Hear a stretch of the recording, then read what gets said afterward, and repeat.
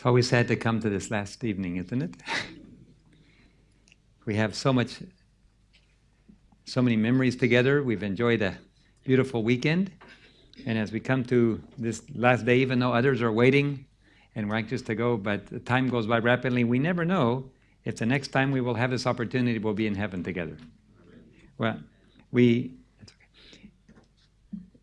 leave that in God's hands. But we're looking forward to that day, and tonight we're going to be talking about that. Even though it's called a departure, we're departing earth, but actually we're coming home. It's actually, we could call it the homecoming.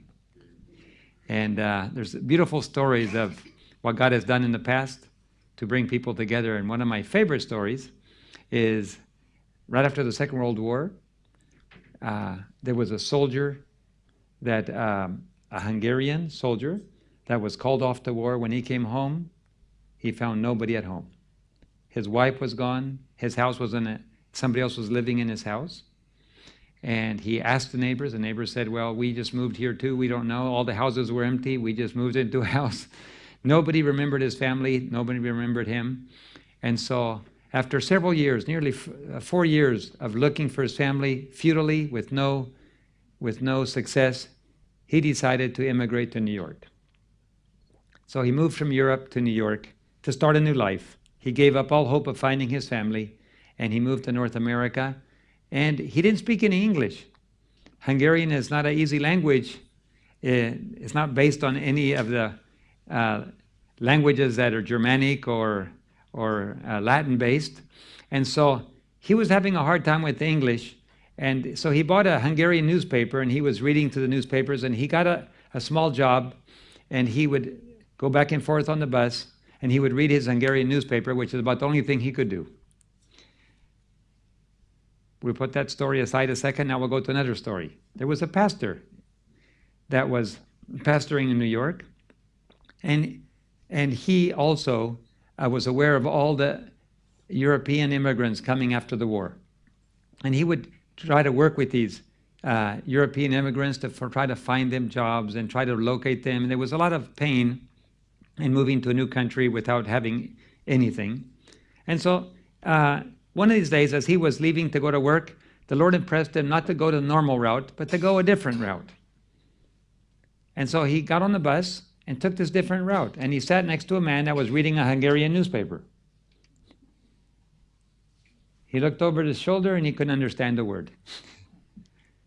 So he said in a few words, he goes, "Do you speak English?" Little. But enough to let him know. And he goes, "I'm Pastor." He introduced his name, introduced himself. And then as they were talking, he found out that this gentleman had moved from Hungary and he was starting a new life. And after the war, and he asked if he had family. He said, "I used to have a wife. I lost her. I don't know what happened to her, if she's alive or she's dead." What was her name? Her name was Maria. And so he told him about his wife and how he'd prayed that God would restore them, but he'd never found any leads. So that he'd moved to New York, and now he was starting a new life there. And the Lord would help him to heal. As the pastor heard the story, he began to see something and understand something which he had not understood before. Then he understood why God had put him on that bus. So he said, "Would you have a few minutes to help me with something? I need you to help me." And the man said, "Yes, I can do that." "Well, we need to get off at the next bus stop, and I want you to please come with me because I need your help." And so they walked together. The man was a little disconcerted why he would get off the bus with a strange man who said he was a pastor, but he asked for help. So he walked with this man a few blocks, and then he came to an apartment building, and he said, I work with immigrants, and I have quite a few in my church. And you speak Hungarian, so I need you to help me with translation, please." He pushed a button, picked up the phone, and he said, "Hello, this is your pastor talking. Could you please help me translate? I have a man here that doesn't speak very good English. You speak Hungarian. Would you kindly speak to this man and talk to him? She said, of course, Pastor, I'm happy to. The next voice he heard was Maria, his wife. The pastor who wrote the story said they just cried and cried and cried and cried, and they never would separate themselves after that. They'd go grocery shopping together. They wouldn't dare let each other out of their sight because they'd suffered so much from separation. And I think of that story, of the homecoming story, how the angels must have worked to pull those pieces together. And I think of what they're doing today to bring God's people together. Very, very soon, it will be homecoming time. Can you imagine all the people that have been torn from their families that will be restored together again? What a beautiful day that will be. Jesus himself can't wait to sound that trumpet. He's coming with a silver trumpet in his left hand and a scythe in his other hand. And when he sounds that trumpet, the dead in Christ will hear that. They will come out of the oceans. They will come out of the caves. They will come out of anywhere that a record has been perfectly kept of who are his children and where they're at. And he's going to bring them forth. That's going to be a beautiful morning, and it's going to happen very soon. Amen. I'm looking forward to that. We don't want to miss it. Under any circumstance, we don't want to miss that morning. Amen. And I want to be part of that event, and I want to be there when to watch the faces. But we don't know, we can't even imagine. Maybe some of us can imagine being torn apart by violence, being torn apart. Many of us have lost loved ones due to illness, sickness, accident, possibly. But to think of the ages past when people were arrested and they never saw their loved ones again, where they were taking off. Recently, I read a news article that in the country of Spain, they dug up some remains. And they were just in different positions. Just, they weren't buried of any kind. They were just thrown on top of each other. And they went back to the records and they looked, and they found out that was the garbage dump for the Spanish Inquisition. And they knew clearly that these people probably had died in prison or through torture, and they just threw them on the dump. Not even buried, not even the courtesy, just throw them out on a trash heap and let them deteriorate, their bodies deteriorate right there. They were people that had families. They were torn from their families, and they died.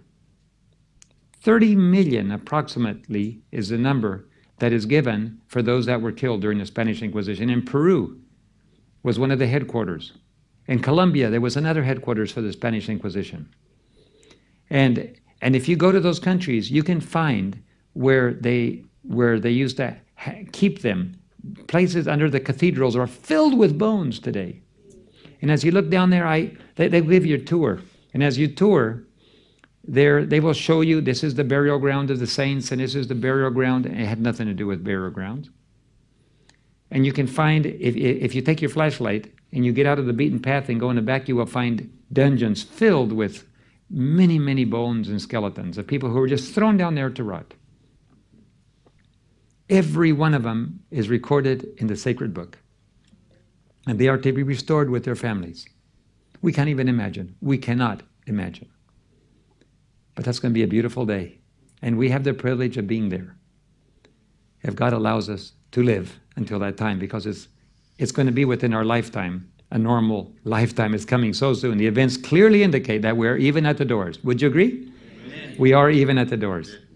As we discuss that beautiful event, and as we discuss what part we will play and what decisions we will make to be there and to make sure others are there, would you bow your heads with me as we ask God's presence? Let us pray. Heavenly Father, what a blessed weekend we have had. But now we're coming, Lord, to the very last meeting together where we were going to discuss the homecoming. the departure from this earth and arrival into our new home. Lord, it's a beautiful message. It's an exciting message. It is something that we long for, something that you long for more than even what our brief, our understanding is so limited compared to yours, and that beauty that you know that you will bring with you. So therefore we ask, Lord, that you will help us to comprehend better. Teach us today. Speak to our hearts. Help us to understand. Tell us what you want us to do. And most of all, we pray that your Holy Spirit will speak clearly to our minds, and that your holy angels will surround this house, and that all other worldly influences and evil influences will be removed, so that we can clearly hear your voice. This is what we plead for. This is what we ask for. This is what we thank you for. In the all-powerful name of Jesus we pray. Amen. There is no doubt that if you suffer persecution, that the resurrection will mean a very special, hold a special place. If you've had loved ones taken away, loved ones that have been murdered, loved ones that have been removed from your home, never to see again, the day is coming when you will be restored. It's very special. And Apostle Paul was talking to many, many thousands of Christians that had suffered persecution. And when he's talking to the Thessalonians, he says, in chapter 4, verse 13, he says, "But I would not have you to be ignorant, brethren, concerning them which are asleep, that ye sorrow not, even as others that have no hope. For if we believe that Jesus died and rose again, even so them also which sleep in Jesus will God bring with him. For this we say unto you by the word of the Lord, that we which are alive and remain unto the coming of the Lord shall not prevent them which are asleep. For the Lord himself shall descend from heaven with a shout and the voice of an archangel and with a trump of God. And the dead in Christ shall rise first. Then we which are alive and remain shall be caught up with him together in the clouds to meet the Lord in the air, and so shall we ever be with the Lord." He's talking to people who have been ripped apart by persecution. People that have had loved ones killed, burned, thrown to the lions. I cannot even imagine what it would be like I was in a Colosseum, and I could only imagine what it would have been like. And then when I was preaching in Rome, they took me then after the Colosseum, they took me to the great horse races in front, Circus Maximus they call it, the great circle that is right in front of Nero's house, where they used to set up the crosses, put Christians on them, light them on fire, and use live burning Christians as a light to light up the horse races. I went out in that night and I knelt down in the middle. And I gave my heart to the Lord. I said, "Lord, in this place, thousands of my brothers and sisters died, killed, murdered. They gave their life, and you were with them. You held their hand at that time so that they would bravely endure until the end and receive the crown of life. But Lord, I haven't suffered compared to that. I haven't suffered anything. We think we sacrifice? We haven't sacrificed anything yet in comparison. And so, Lord, I want to dedicate my life until Jesus' coming, or be faithful unto death, if that is your will, to join my brethren until you come." I remember that prayer, and I hope I will never forget it. The promise that Jesus made is that if he went, he would come back again and prepare a place for us. The question is, during this last generation, our generation, what do we do to prepare? What does God want us to do? How can we be ready, and how can we be of maximum use to God's mission on earth? That is a question that we have, because Satan has had 6,000 years to perfect his deceptions. He didn't start with experience. He had to learn. And he has learned, and his deceptions are much, much more deceiving today than they were 6,000 years ago, because he's had experience to work with mankind. And so one of the things that Satan has discovered is to use truth mixed with a little error. Today, false preachers, false prophets abound, in which they preach truth mixed with error. It's very deceptive when you have truth, truth, truth. And it's interesting to note that when Jesus moved into the most holy place, God's people were to move with him into the most holy place and participate and understand what he was doing for them and work with them in that process of allowing him to perfect the people that could stand in that last day. Now, evidence is very, very important. When you lay down evidence, if it can be proved to be defective, all of the evidence is thrown out. And Jesus is preparing his closing evidence, his closing arguments. And he's going to lay them down and say, these are my people. I present them as the last closing evidence to my arguments in the great controversy. All Satan has to do is to prove one of those to be defective.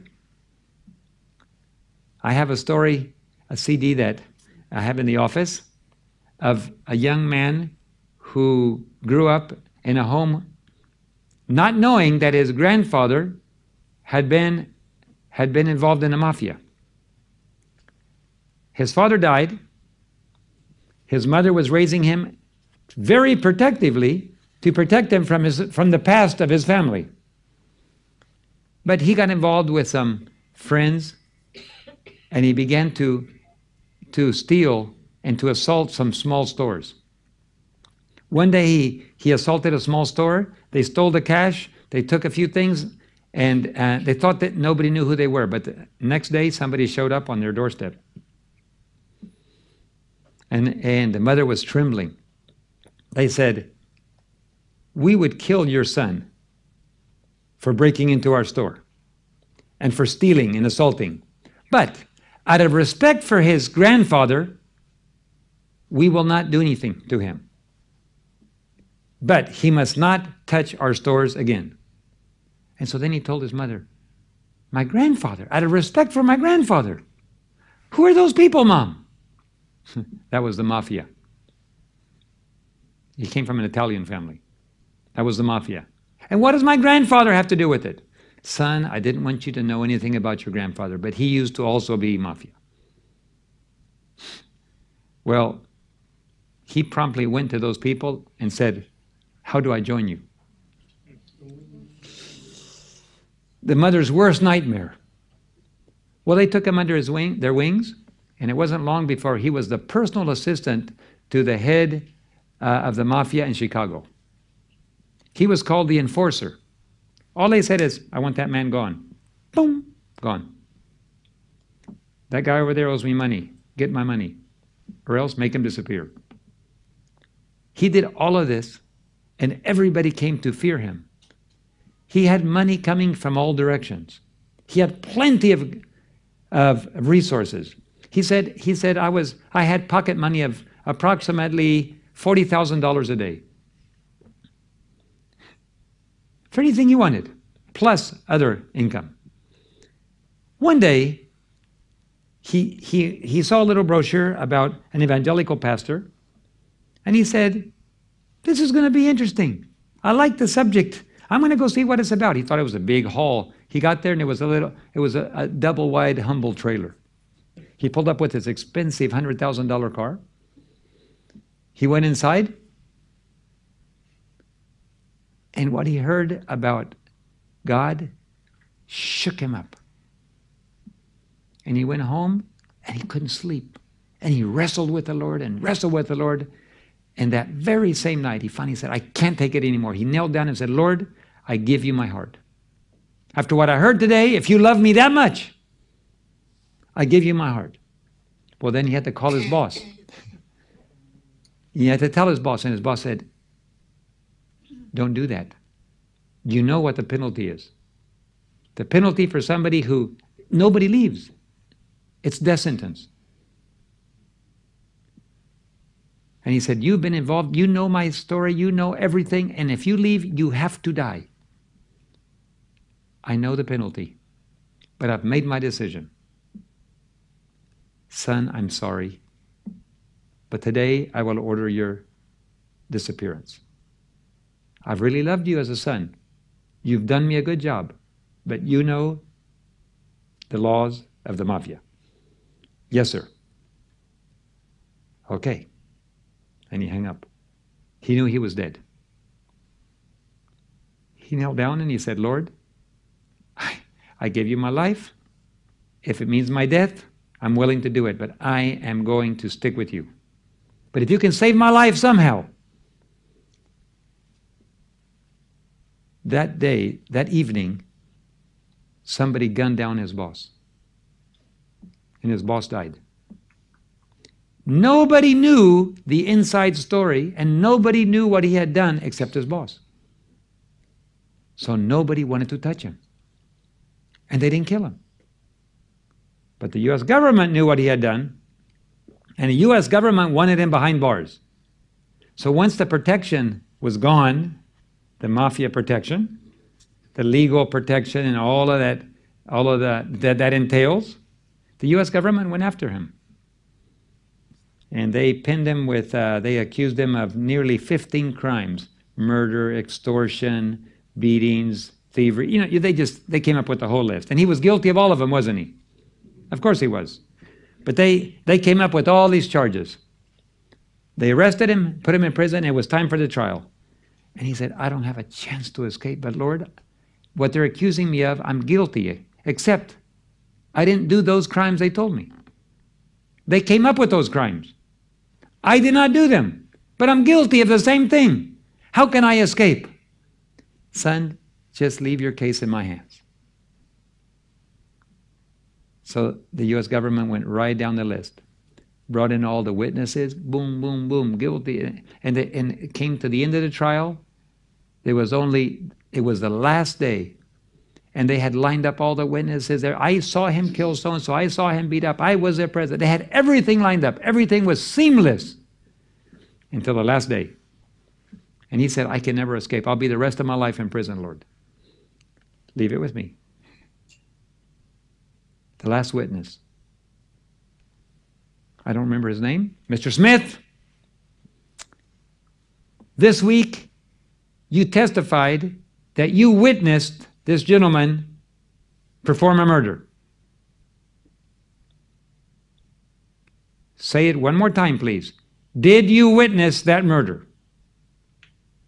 No. What?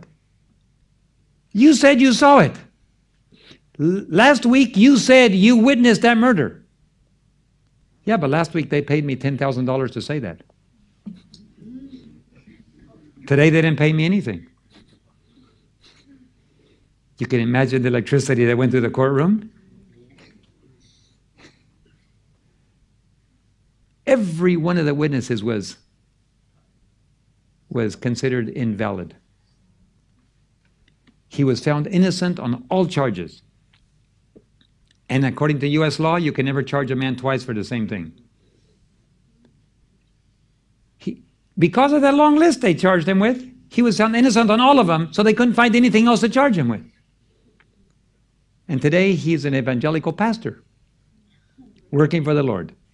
He said, I worked all week to get enough money to buy some clothes where before I could buy anything I wanted to. Now I have to work on a humble job. But this is the point. The point is you prove one witness, one piece of evidence to be invalid, it invalidates the entire argument. And before Jesus comes, he is going to lay down the evidence. The Bible calls them the 144,000. Something interesting about the 144,000. They have certain characteristics. Now, normally we don't associate Revelation 3, but I'm going to start with Revelation 3. Because the message to Philadelphia is about the 144,000. It's a very interesting message.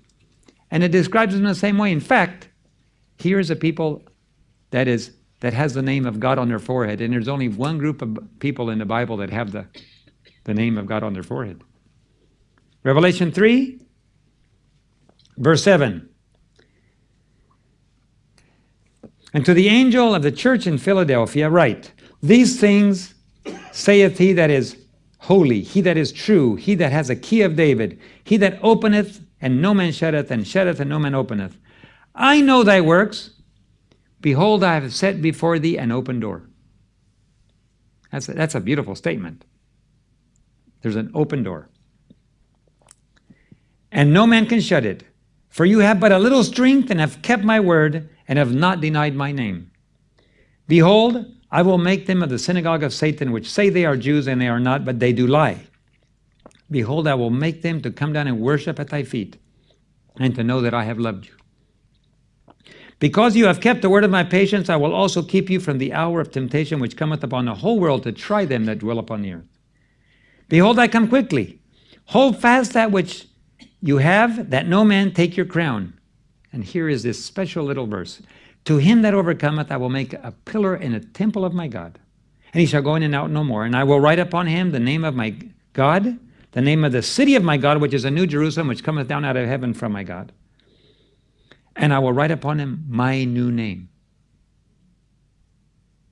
He that hath an ear, let him hear what the Spirit saith unto the churches. Here is a people that overcomes. Here is a people that, because they overcome, God the Father writes his name. The name New Jerusalem is written on her forehead, and the new name of Jesus is written on her forehead. Now, if we go to Revelation, well, the next time it's mentioned is in Revelation 7. You have a group, the wind, angels, holding the winds of strife until the servants of God are sealed on her forehead. And then you go to Revelation 14, and you have a description of these people. Verse 1, and I looked, and lo, a lamb stood upon the Mount Zion, and with him 144,000, having his Father's name written in their foreheads. It's interesting, it says, not on their foreheads, in their foreheads. Huh? Where is it? Right there. And I heard a voice of him from as of heaven, as a voice of many waters, as the voice of a great thunder, and I heard the voice of harpers harping on their harps. And they sang, as it were, a new song before the throne and before the four beasts and the four elders, and no man could learn that song save the 144,000, which were redeemed from earth. These are they which were not defiled with women. They are virgins. These are they which were follow the Lamb everywhere he goeth. They were redeemed from among men, being the firstfruits unto God and to the Lamb. And in their mouths is found no lie, for they are without fault before the throne of God. It's a beautiful description. And we learned this week that that is impossible for humans to do. You and I will never ourselves be able to achieve that. We learned that that kind of perfection. Have you ever told a lie? He that has never told a lie, raise your hand. And of course you would be lying if you raise your hand. We have all broken God's law. In fact, that means we're all liars, right? Has anybody, let someone ask you to raise your hand. If you've ever taken something that didn't belong to you, raise your hand. Bunch of thieves we have here tonight. I raise my hand, by the way. I'm not looking at you. Okay. How about, have you ever thought an immoral thought? Some of you are lying while you're not raising your hands. So if you have an immoral thought, you're an adulterer, right? According to Jesus? Huh? So we have adulterers, liars, and if you speak bad against your brother or sister, you're a murderer as well.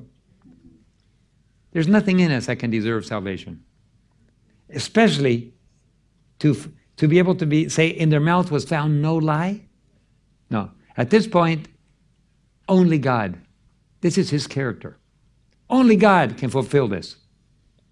And that's why we learned in this beautiful message of righteousness by faith that Jesus lived our life, and he puts his life in our stead because he lived day by day, emotion by emotion, temptation by temptation. He lived our life. It's valid for him to place his life in ours because he actually lived it. I was talking to a young man, and he was saying, but I have this problem and this problem and this problem. No, you don't. If by faith you accept Jesus' life, you have lived a perfectly victorious life. Me? Yes, because Jesus already lived your life victoriously. Every time you fail, Jesus won the victory. So if you accept it, he gives you his life, and your life is done away with. It's a beautiful, beautiful, beautiful gift. It can never be merited, never be gained of works. It is a gift. It's a beautiful gift. And here is 144,000 that received that gift. The interesting thing about this group, be it literal or symbolic, we'll find out someday. It's a small group. It's not the majority. It says these are the first fruits. The first fruits are the very first part of the harvest. So it's not a multitude without number. These are the first fruits. And they have the name.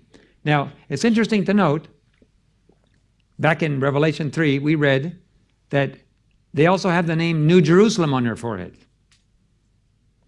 And in Revelation 21, the New Jerusalem is described as coming down out of heaven and is as a bride adorned for her husband. In the spirit of prophecy, we are told that after Jesus finishes, every human case has been decided, and he finishes the judgment, the investigative judgment, and he closes it, he steps out, he takes off his garments of a high priest, and what kind of garments does he put on? The garments of a king. And did you know that it's at that point that he is married? He goes to his heavenly Father, and he officiates in a wedding. Right now he's single. Jesus is still single. The wedding has not yet taken place. Because only after every case has been decided, the number will have been made up. And then he's married, and then his father says to him, "Son, go bring home your bride." So when he comes in the clouds of glory, he's coming as a married man. He knows every name. He knows his bride, name by name by name. And he takes his bride and takes her to heaven. Now, what's interesting is, I'm assuming here in Australia, when you get married, a wife takes her husband's name. Not every country is that way. But if you take your husband's name, it makes a good analogy, because in some countries like Latin America, the brides still keep their same name. But they're said to belong to, so this would be, my wife would be Rebecca Dirksen of Gates, belonging to Gates. But she would still be Rebecca Dirksen. So what's your name? Rebecca Dirksen. But in the English system, you actually change your name to your husband's name. And apparently that's the way it is in the Bible too. The bride takes the name of her husband. And their name is written right here. The family name, your father's name is your family name. And the New Jerusalem as well, describing that this special group of people actually are the bride, or is the bride, this group. Now, let's think about the beauty of this. First of all, Jesus has a process to finish, and that's where we are now. This is very important to understand, because we're preparing to go home. And if we're preparing to go home, we have to participate in the process. This is not done independently of our choices. It is very intimately tied in to the choices that we make day by day. First of all, to accept the gift. Secondly, to allow God to replicate his character in us. That requires our permission. It requires our participation. For example, if you can tell that I'm not a weightlifter in the Olympics. I assume that you can tell that easily, right? I remember when I was in Peru, when they had the Summer Olympics, was it 2 years ago? Almost 3 years ago now. It goes by fast. I guess I've been preaching this for a couple of years. I went into a store, and there was a man getting ready to do the heavy lift. You know, they look like a tree trunk. Right? And there's about 4 of those bales on here and 4 of those on here, and when they pick it up, the thing goes like this, right? That's how heavy it is. I said, no, wait. I want to watch this guy pick up these bars. So we waited there, and they have a big belt across here so they don't rupture anything. And he stood out there and he picked it up.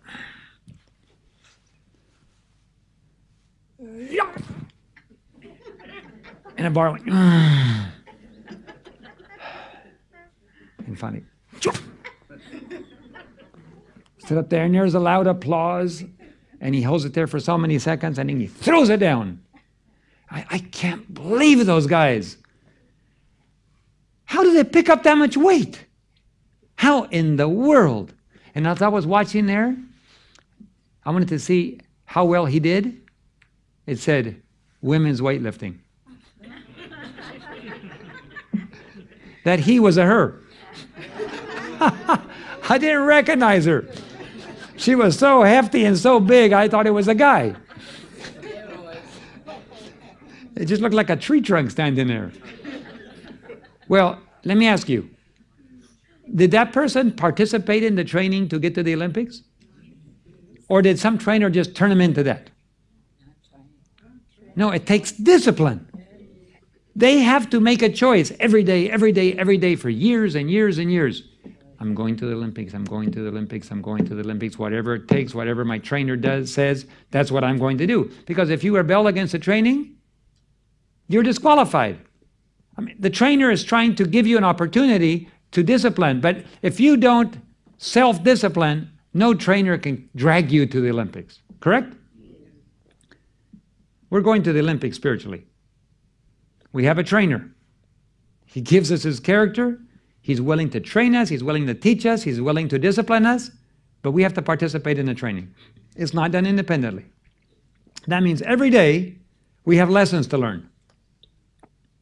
Every day we have to surrender to our trainer and say, Lord, here I am.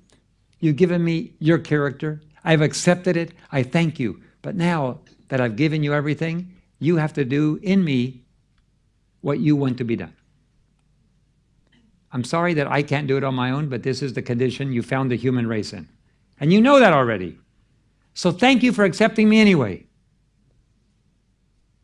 We were listening to a sermon this morning with my wife, and it was a very interesting sermon because the pastor pointed out that when Jesus was here, all of the sinners felt comfortable in his presence. The prostitutes didn't mind hanging around with him. The tax collectors, I mean, robbers and thieves and corrupt, I live in a corrupt country in South America where they're trying to steal everything from you. And another country we lived in was even worse. Every time you went through and they searched your bag, they would always try to steal something. And if they found something they liked, the other officer would talk to you and say, let me ask you some questions. And then you would turn your attention to the officer while they were stealing from your bag. This happens all the time. And when I lived there, I never lost anything because I would say, no, just a minute, don't bother me. Sir, I need to talk to you. Don't bother me, sir. I'm watching him search my bag. And I would watch every move he made, and he would tap me and say, I need to talk to you. Just a minute, sir. Then I would go zip, zip, zip. Yes, sir, what do you want? I knew the tricks. What they do is they wait, they search your bag, and they say, this passenger has something. They wait till 5 minutes before they announce your flight. They take you to the back room to check your bags. And while they're checking your bags, they're saying, final call, passengers, please board your flight. And the passenger's nervous because he's in a back room, and they do it on purpose. And then he's asking you questions, and you're trying to answer, and they're stealing all your things. Okay, these are tax collectors. That's what they did. They stole from everybody. And they felt comfortable in Jesus' presence. All the sinners felt comfortable in his presence.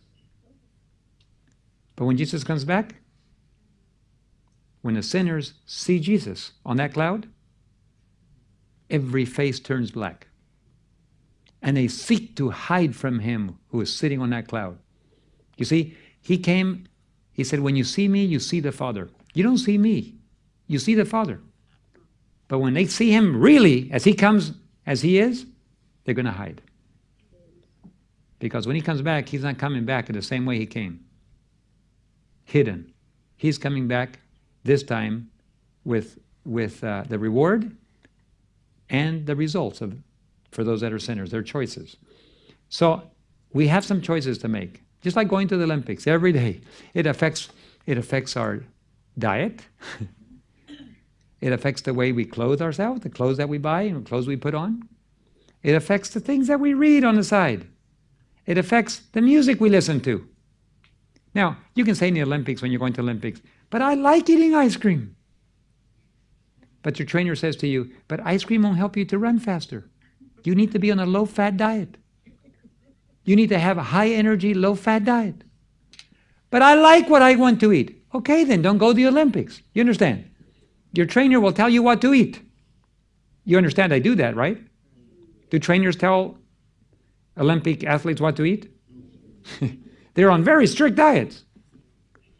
I'm imagining the runners, you know, I've seen Olympic runners run, and they're under training and they're very strict. I remember years ago when the first time in history they had a 10, 10, 10, 10, 10, 10, 10, and 10 on the female gymnastics. Her name was a little Romanian girl called Nadia Comaneci. I was watching, and I could not believe my eyes. In fact, they couldn't even put that many numbers on the screen. It wasn't enough to. Nobody had ever scored perfect 10 before. There wasn't enough digits on the board to put that number on. I guess it was 100. Everybody gets 98, 99, 96, 90. But this girl scored 100, and they didn't have 3. And so they were trying to scramble. How do you do that? Well, I can tell you, the little young lady took a lot of training and a lot of discipline, but she submitted, and she scored it. Now, obviously, God gave her natural talents because other people also work just as hard and they don't get 10, 10, 10, 10, 10. But she did her part. The 144,000 are going to get 10, 10, 10, 10, 10, 10, 10, 10. And God's going to lay down the evidence. He's going to say, I close my case. I declare them sealed for eternity. In my opinion, they're ready to go to heaven. And then there's a period of time called the time of Jacob's trouble, where Satan gets to say, I would like to cross-examine the witnesses. And then the enemy will stand up and he will try his very, very best to see if he can prove that those witnesses are faulty. That's why it's the time of Jacob's trouble. Because every one of those witnesses knows the consequences of failing God.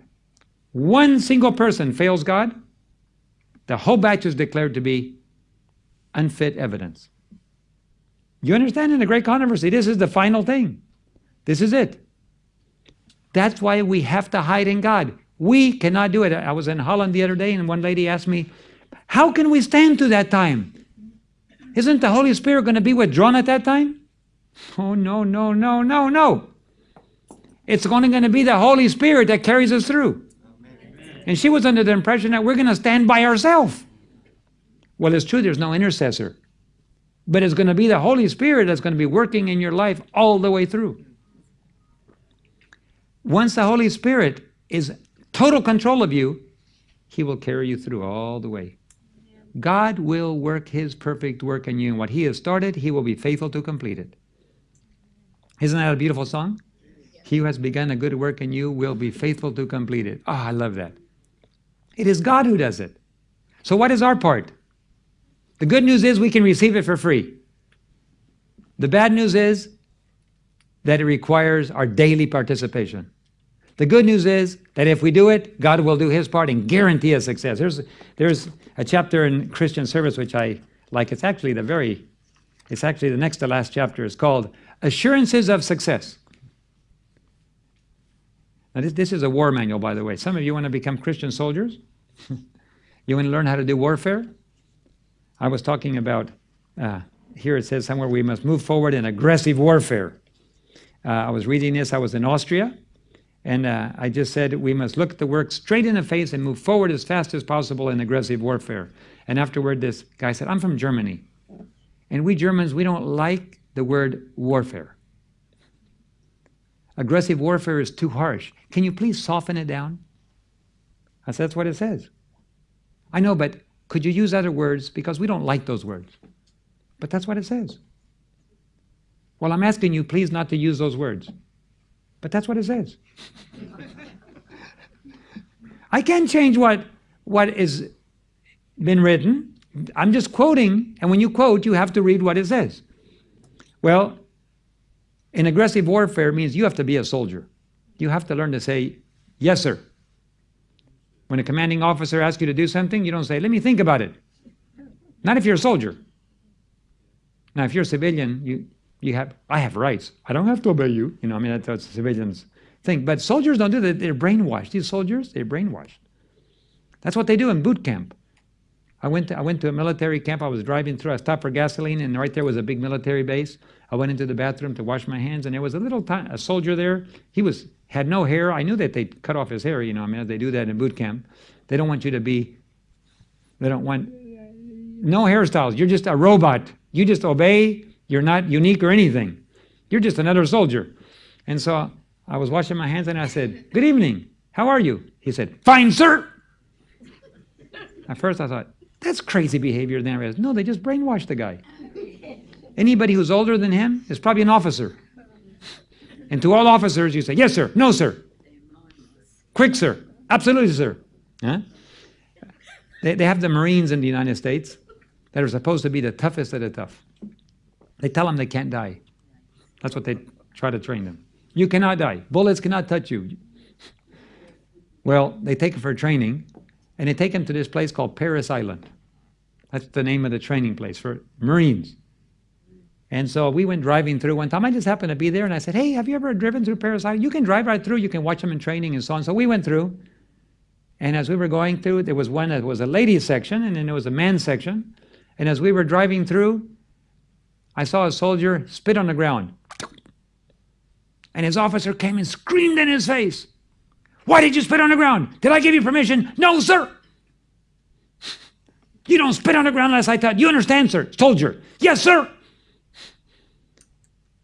And he can't even spit. And then he said, get down with your mouth, pick it up and take it over there. So we had to get down, pick up that dust, pick up the spit, take it over there and spit it out. Have you learned your lesson? Yes, sir. That's a little abusive, right? But they teach them harsh training because they're going to go into harsh environments. I understand that some of the special forces even get worse training. I mean, I can't even imagine some. In the Navy SEALs, one of the last things they do for training is they tie their feet and their hands, and they put them in a big pool of water, and they put a weight on their feet, and they have to go to the bottom, and they have to shove up, and as they go up, their head comes out of the water, take a deep breath, and they go to the bottom. And then they shove up, and they have to be there for nearly an hour doing this. How to survive in conditions where you're tied and on the bottom. I mean, I talked to another special forces, this time in the Air Force. And they strap on wings.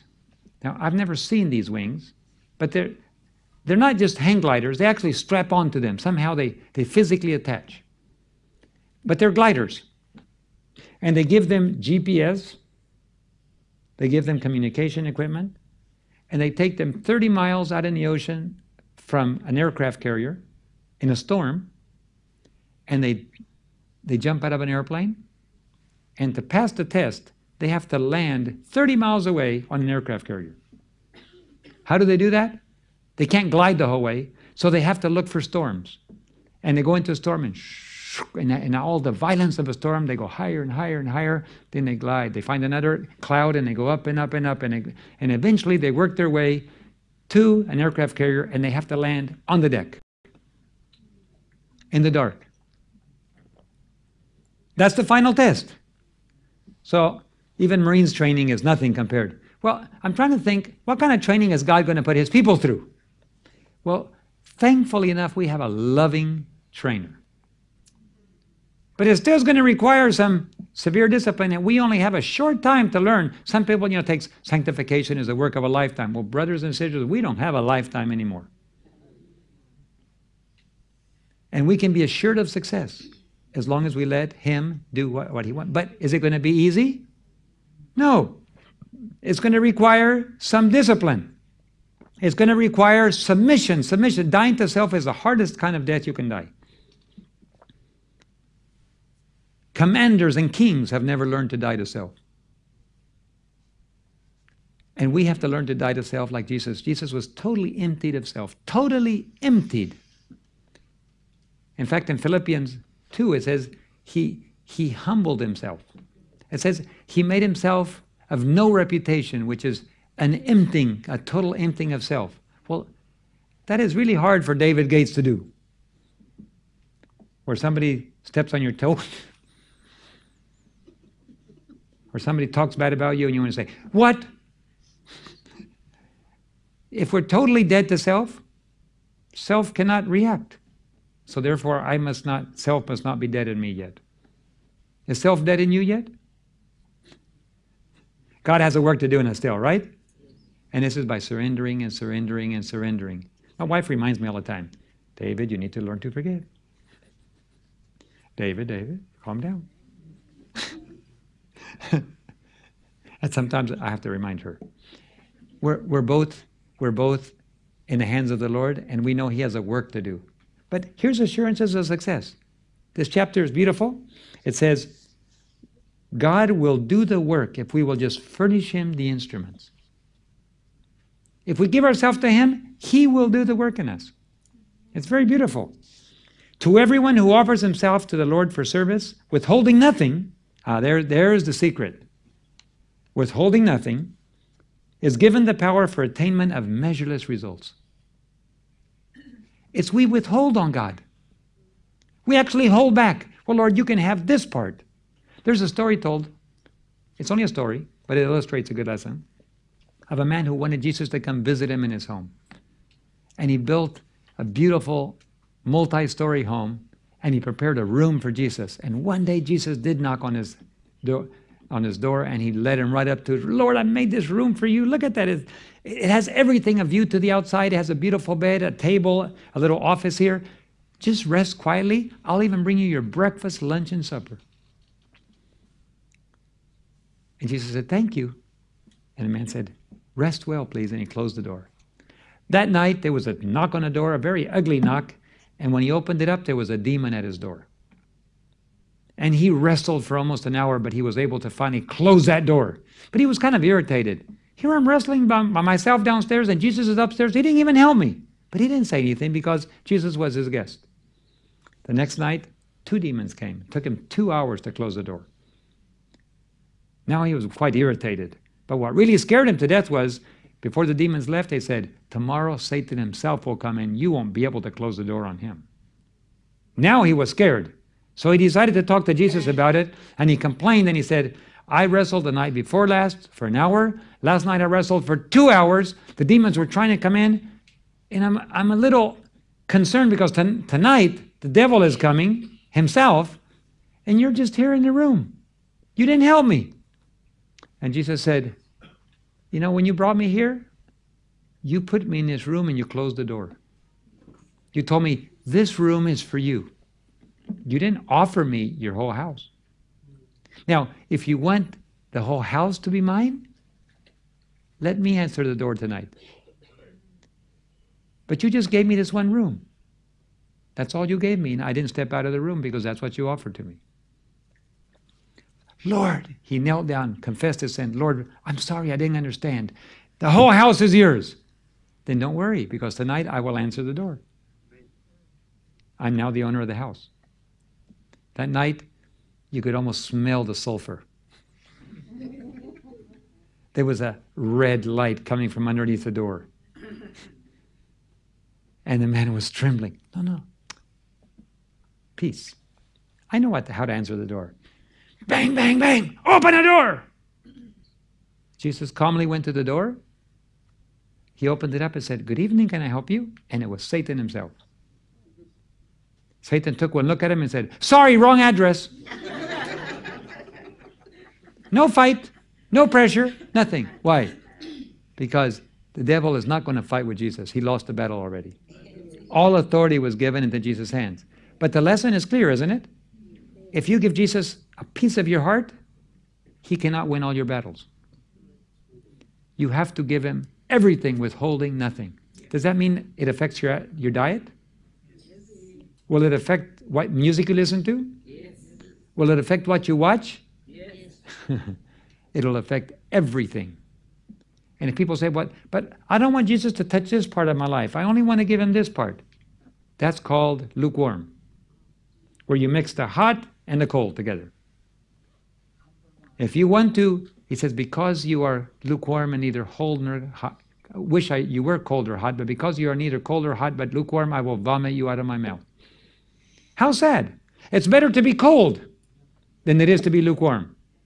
You will be judged less harshly for being an atheist or for being totally rebellious and out of the church. You will be judged less harshly than saying, I'm a Christian, and in reality, you're not. You do more damage to God. But God doesn't want you to be lukewarm or cold or hot. He wants you to be, or cold. He wants you to be hot. Okay, just a few more quotes from here, since it's so encouraging. All the resources, page 259, all the resources of heaven are at the command of those that are seeking to save the lost. How much resources does heaven have? All the silver and all the gold is mine, saith the Lord of hosts.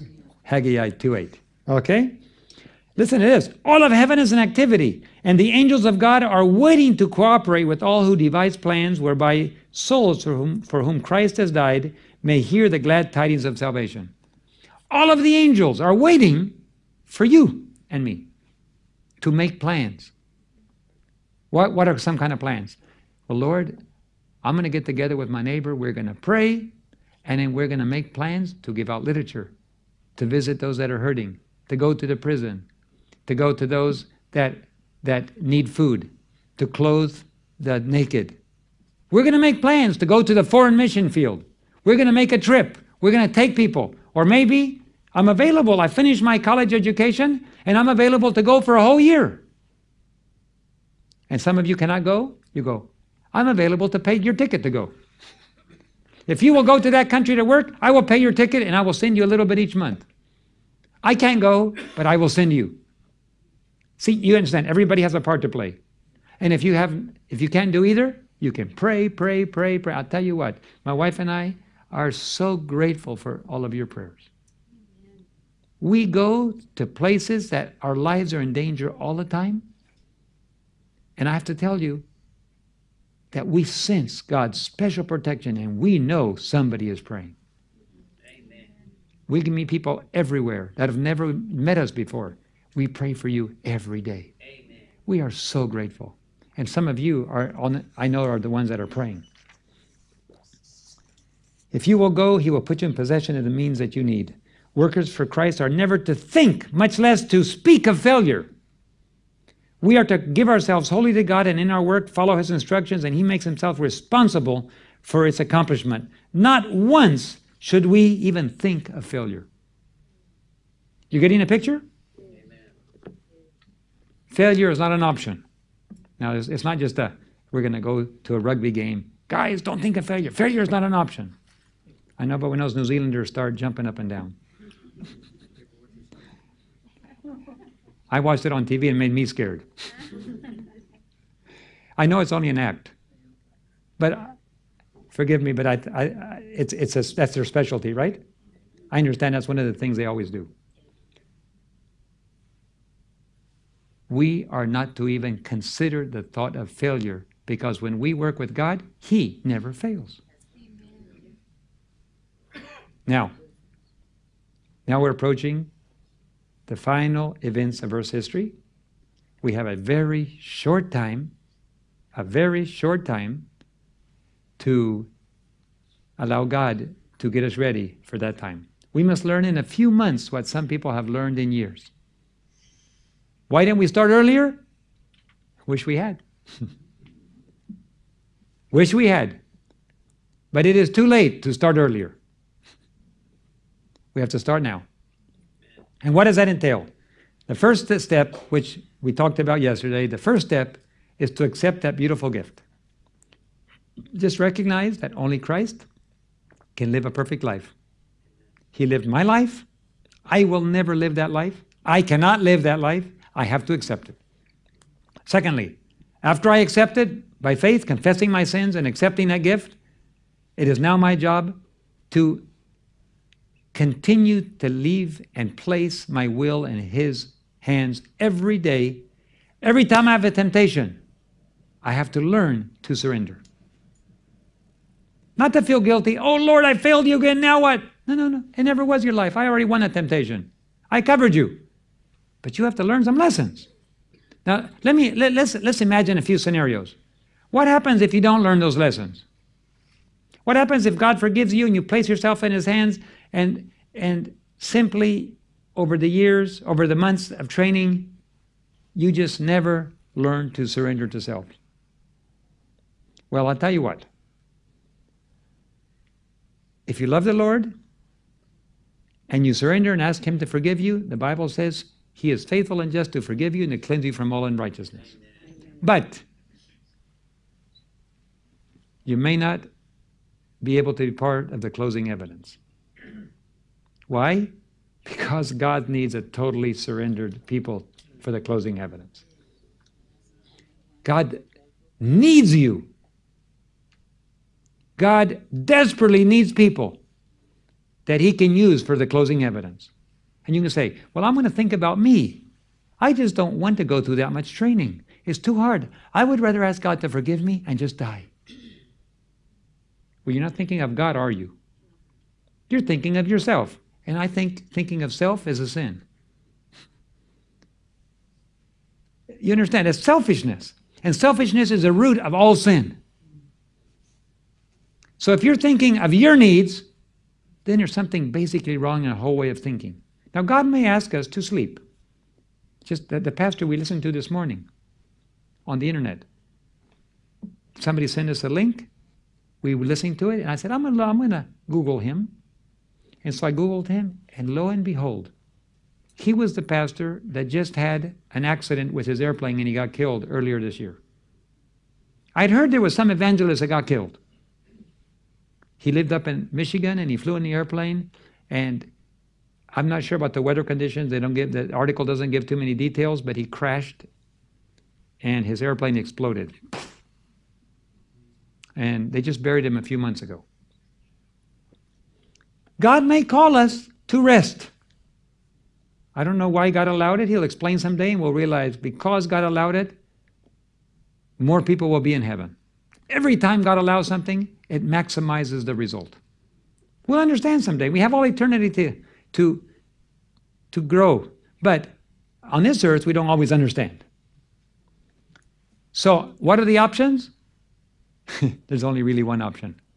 We think of God and His needs only. God first. What are His needs? His needs are a people totally surrendered. What's our response? Yes, Lord. That's right. Yes, sir.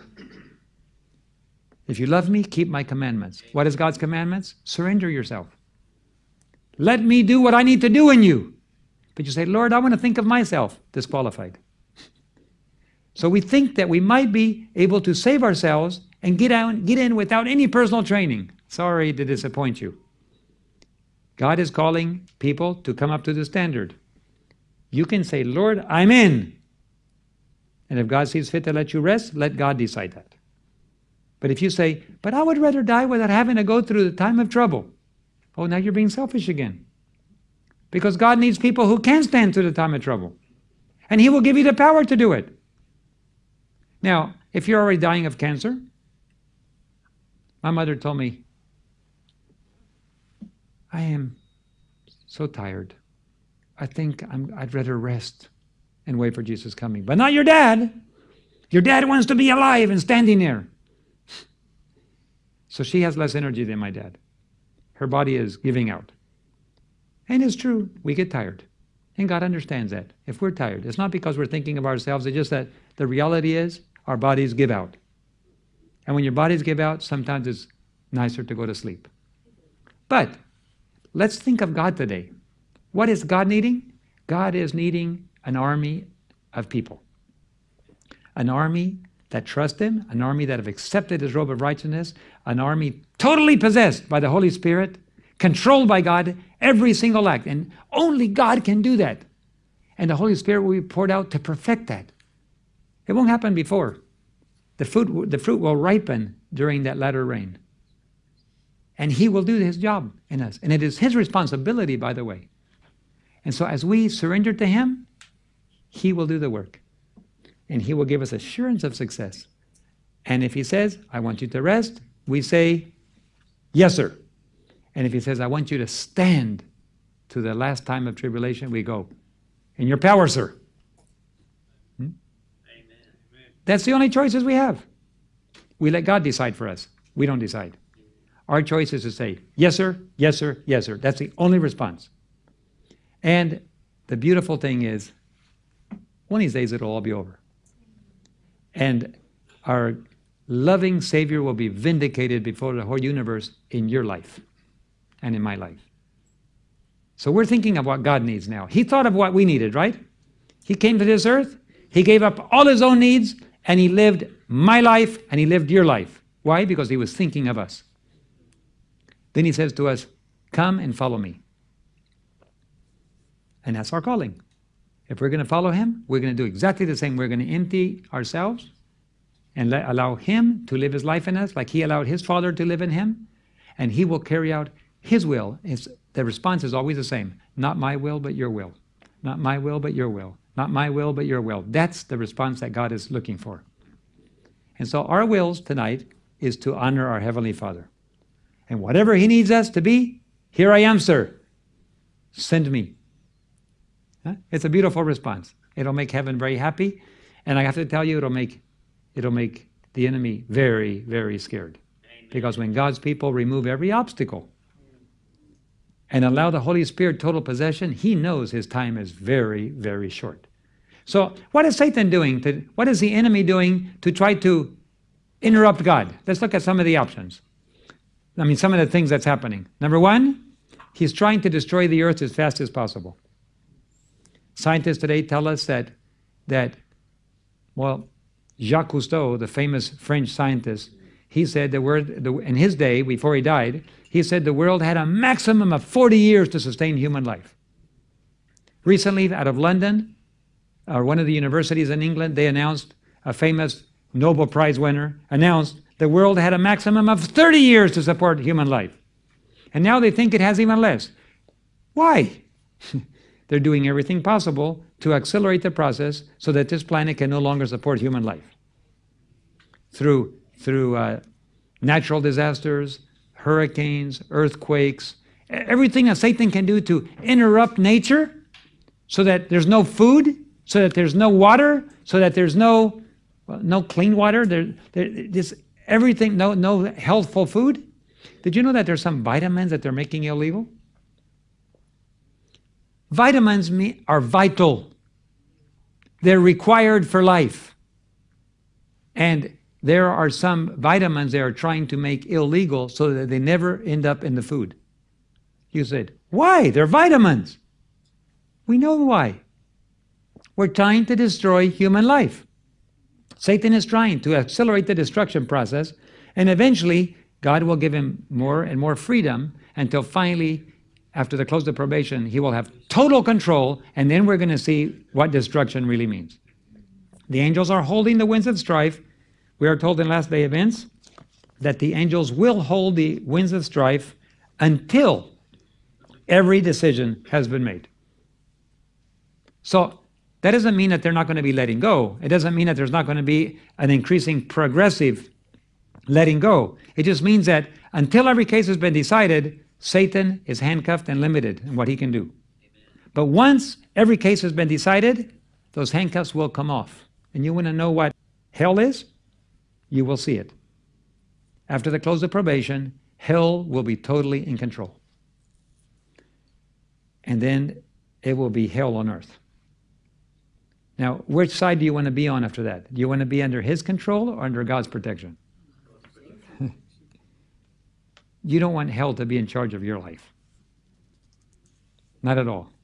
If you want to see terror, put Satan in control of the earth and no Holy Spirit, nothing to stop him.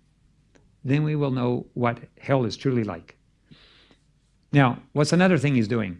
One of the things he's doing is rapidly trying to control your conscience. the nations are positioning themselves to try to enforce the conscience, enforce it in a certain direction. Other moves are being made to bankrupt the world. It's called a global economic crisis. This is not unnatural. It took a lot of work to get there. A few people have been working for many, many years to try to place the resources of the world in the hands of a few people, so that most people will go hungry unless they obey. So the economy has been shaped to control conscience. The laws have been worked on all over the world to be able to come to a point where you can control the conscience. It hasn't happened yet, thank the Lord, completely because of the Holy Spirit, and the angels are still holding the winds. A few people hold back a lot. Angels, we are told, stand up in the halls of men and speak to issues in order to hold back the wind. We don't know who they are yet. Someday we may see them. Right now, we know that God is extremely active in the affairs of men in order to hold the winds of strife. In the United States, they have done everything possible to destroy the economy. Everybody admits that little green piece of paper is worthless. Everybody admits that when the economy crashes, every dollar will be worth cents, pennies. Why hasn't it crashed? They are emptying the United States of resources.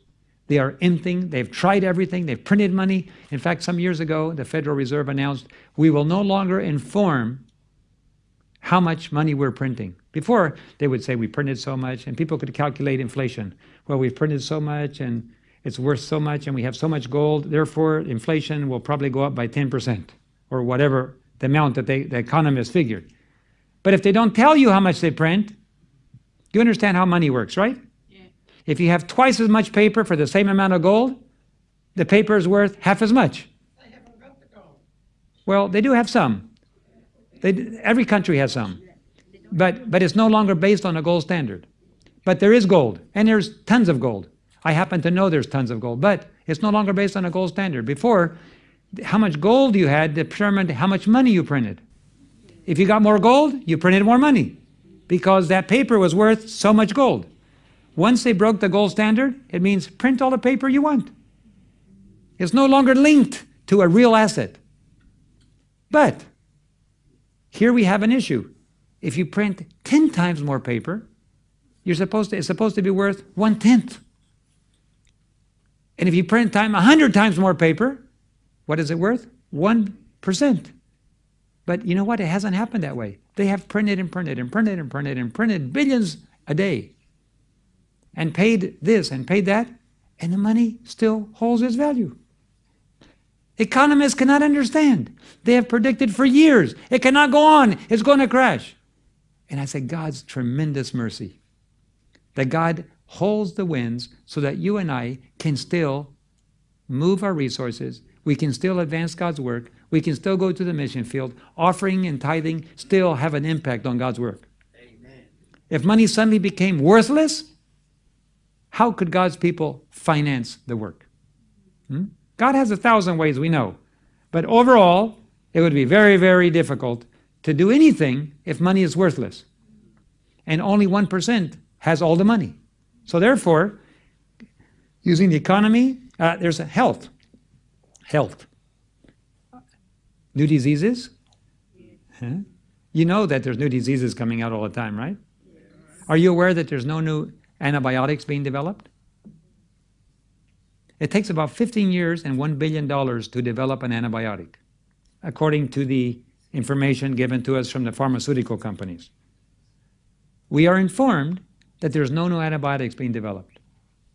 They say they have reached the end of their investigation and they just can't develop any more new antibiotics.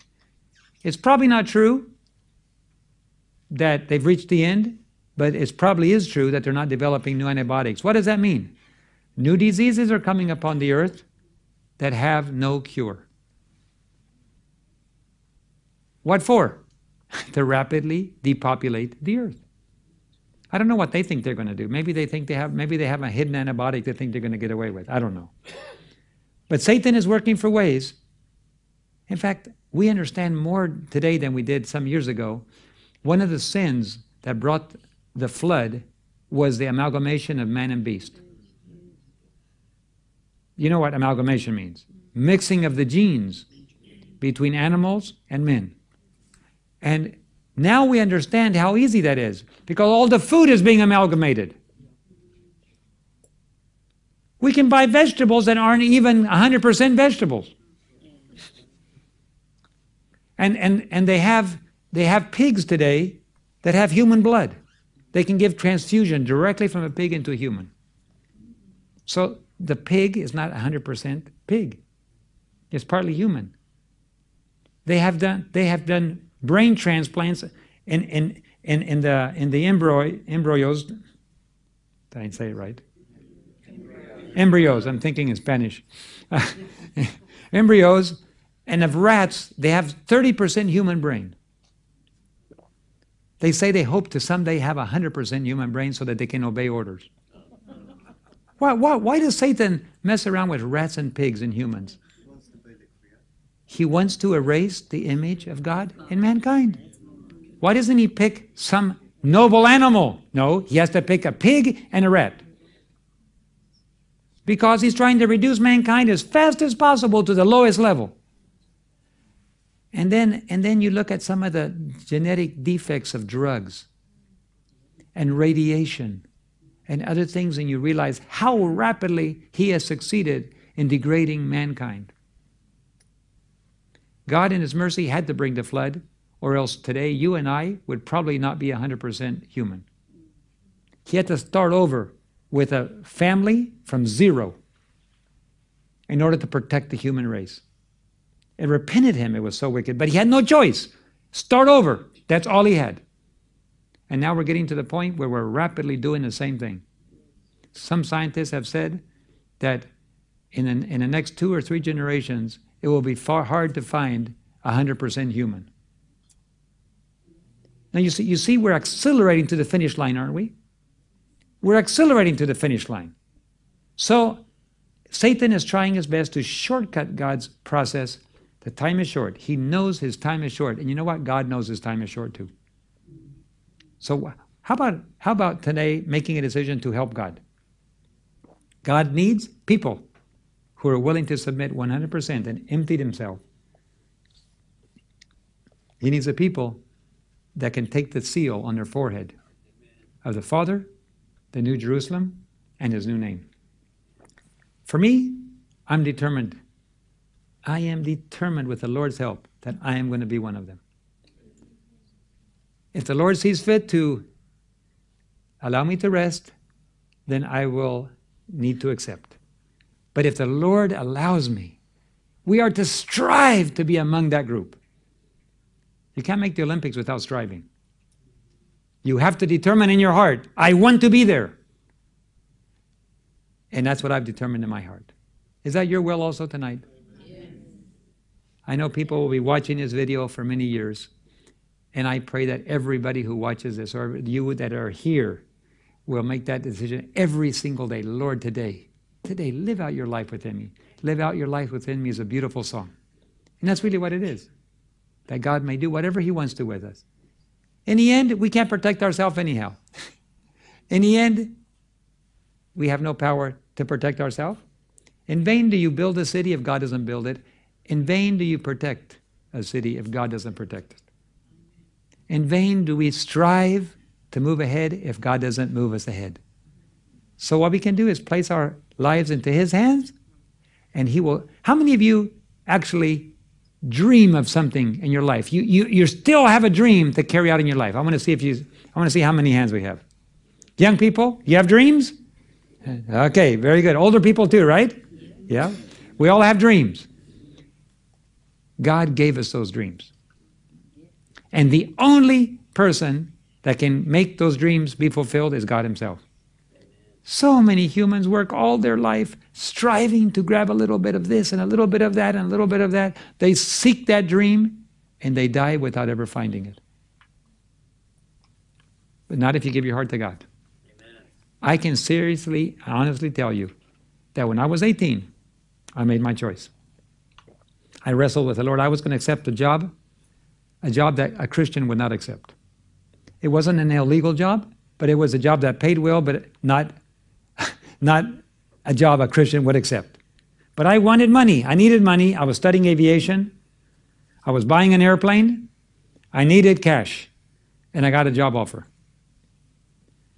It paid about 5 times more than minimum wage. And for me, that was a lot when you're a teenager. And that night, God would not let me rest. Wouldn't let me rest. I wrestled with him till about 2 o'clock in the morning. And finally, I said, okay. I'm going to stop wrestling. That's not what I called you for. I didn't save your life when you were a baby for that. I have a mission for you. Fine. I'm going to accept. I'm not going to take the job. I'll accept your plan for my life, but I want to make something very clear. From now on, from this day, whatever happens to me is your fault. That's what I told him. Like if it was something bad, right? Your fault. I didn't say, I could have said your responsibility. No, I said, from now on, whatever happens to me, it is your fault. Because I'm turning my life over to you. And God said, I'll take it. In my life, I look back since I was 18, and my life is like a straight arrow. I made my mistakes. I've had to apologize. Boom! This young lady got a hold of me. Everything lined up. College education, my life partner, the opportunity, bang, bang, bang, bang, bang, bang, bang. And now it's 35 years later, and I would not change any major decision in my life. They have been exactly what I have always dreamed of doing, more than I have dreamed. And I can tell you that the dreams you have can only be fulfilled if God carries them out in your life, assuming they're godly dreams. And God only gives godly dreams. The desires of your heart, He put them there. And He's going to help you carry them out to His honor and glory. So tonight, I'm looking forward to going home. There may not be another opportunity for me to come back again. Maybe there will be, only God knows. But the way things are moving so fast, it could be the last time. That's okay, because we have all eternity together.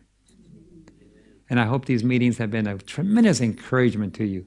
Please remember, the best days are straight ahead. If you're in God's hands and you accept that free gift, we have nothing to be scared of. The judgment is a good thing, by the way, if you're ready. If you're declared innocent, this is very, very good. In fact, getting a judgment of innocent is a very positive step forward. Not knowing what's going to happen, that's more difficult. Getting a verdict of innocent is very good. And so I would like to encourage you to stay covered every day in God's beautiful garment of righteousness. His life is your life. It's perfect. It's already been lived victoriously. It is yours. Just receive it as a gift. Surrender yourself to Him, and He will work out His plan in your life, and then the Holy Spirit will be poured out on you, and then He will mature that fruit, and someday you will look back and you won't even recognize yourself. Amen.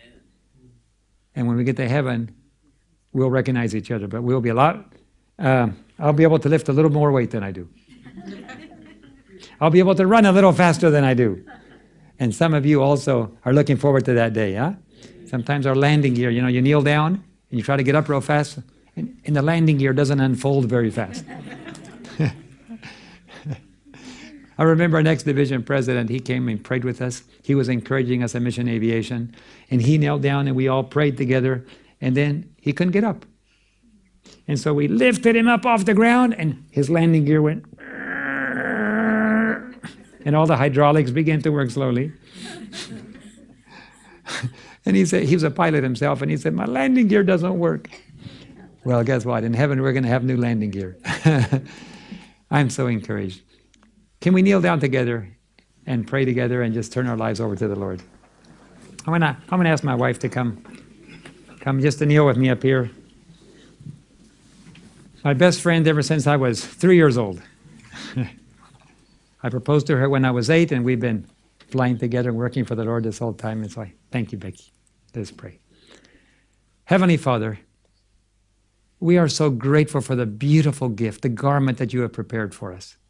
You have a crown prepared for you. You said, hang on to what you have, that no man take your crown. We have to hang on. We can't be discouraged or give up. But that courage and that enthusiasm comes from heaven. We receive it as a gift. Lord, difficult days are ahead, but the best days of the church are straight ahead. Days of victory, days of conquest, days of soul searching. Not easy days, but victorious days. Why do we know that? It's because you never fail. And we place our lives in your hands. We place our ministry, we place our talents, our skills, our resources, our time, our appetite, all our problems, we also place in your hands. You can deal with them because we can't. We have debts. We have family issues. We have sin issues. We have all kinds of issues that need to be dealt with. We just give you all of them. You are able to deal with all of them. Lord, we just come to you and we rest in that beautiful peace that you promise. That you promised in John 14:27, not as the world giveth, I give unto you. Let not your heart be troubled, neither be afraid. My peace I do give unto you. Lord, we receive it tonight. We thank you for those promises. The guarantee is in the word itself. You said it, we believe it, and that's good enough for us. Thank you, Lord. Tonight anoint every family here, every single person. You know our hearts. You know where we live. You know our family situations. You know our life situations. You lived it. Of course you know it. You lived our life. You know everything. So, Lord, thank you for living our life in complete victory. We accept it tonight. Accompany us every day. May we renew our commitment every day. Live in us and use us to win our family members, our children, maybe uncles and aunts, maybe brothers and sisters, maybe spouses, our dear neighbors, our dear church family. We just place ourselves in your hands. And we thank you and bless Steps to Life, Lord. And we thank Steps to Life and each of the personnel for bringing speakers on a regular basis that can help and encourage us. Be with your wonderful church, your lovely church, the apple of your eye, the church and its mission, that we may accomplish that for which we were here brought and for which we were born and brought to this such a time as this. We love you. We thank you. In Jesus' precious and beautiful name we pray. Amen.